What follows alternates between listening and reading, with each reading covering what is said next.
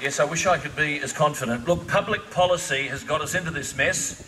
Public policy won't get us out of the mess. The authors of the new public policy are the authors of the last public policy. So we can't be seduced by this, we're the only ones that will get us out of the mess.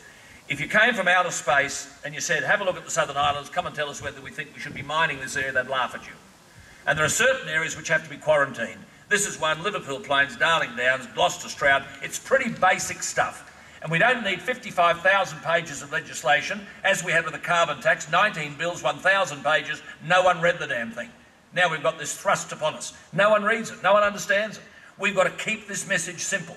The Southern Islands is off limits, full stop. I couldn't care how many investigative studies they have, because I've learned the kind of studies of the past. They're corrupted, they're compromised, they're paid for by the mining industries, they infiltrate the findings. I'm sorry, once bitten, twice shy. Public policy got us here, public policy won't get us out of here. We're the people that can get us out of here. Now, Kathy, you're welcome.